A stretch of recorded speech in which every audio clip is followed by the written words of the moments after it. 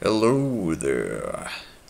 Just a quick little update video to showcase some of the features we've been working on this week. We have a working difficulty system now, so if I go into normal, you will see that it loads a scene with one enemy. If I restart the game, there we go. So if I restart the game and I select the difficulty, it loads another scene with 3 enemies. So the plan is here to make separate scenes for each difficulty, so we can load a scene with different enemy placement or different enemy stats. So you can very easily just assign a different level for every difficulty. So hopefully that's gonna save us some time. We don't have to program specific enemy behavior for every different difficulty setting or anything. It's just a different scene. But so, to the interesting stuff. We now have working combat. For the player, he has 3 light moves that he can do in quick succession. If I can get an opportunity to show them all off. There we go.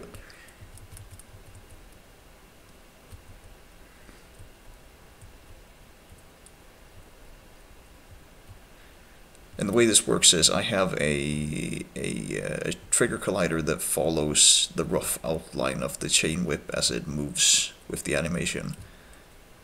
So whenever that collides with the enemy, it registers as a hit.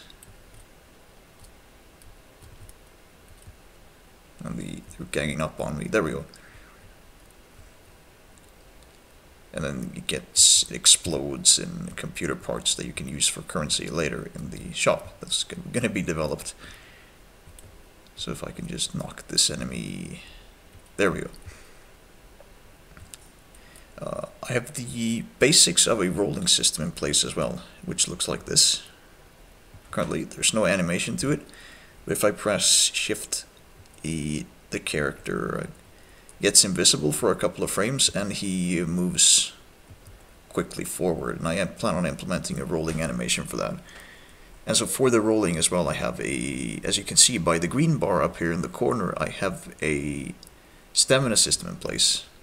So the rolling is not currently bound to use any stamina, but later on it's going to use about a quarter or a third of your stamina, so you really have to be tactical on when you want to roll to avoid the enemy attacks. It's going to be like a dodging move. So that is it. I really like how this turned out, because you can only change direction in between attacks. And it freezes your location as well. And if you attack while moving, you get a little push forward, so that you can hopefully stun lock enemies even though they get knocked back. And as of today, I've also been working a bit on I've started working on the gun animation, which is the secondary weapon that the hero is going to use, apart from his trusty chain whip.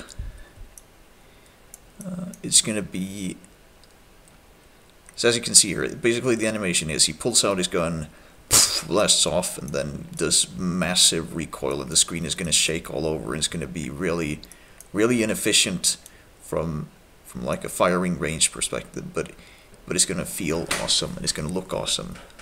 Hopefully, we'll see how it turns out. But it's the embryo of a firing animation. I'm sort of liking how it turns out so far.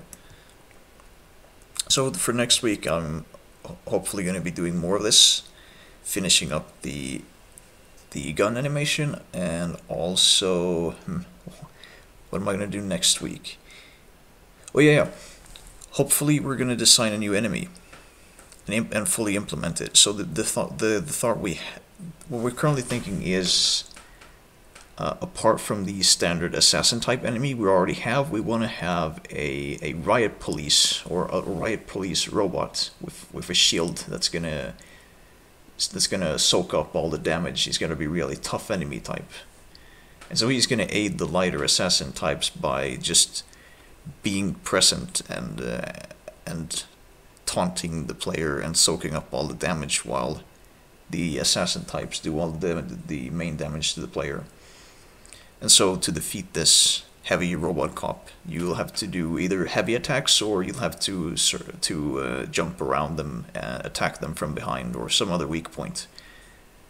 And apart from that, hopefully we're gonna start discussing what the first boss is going to be like. So for the first alpha, hopefully we're going to have time to implement a boss battle.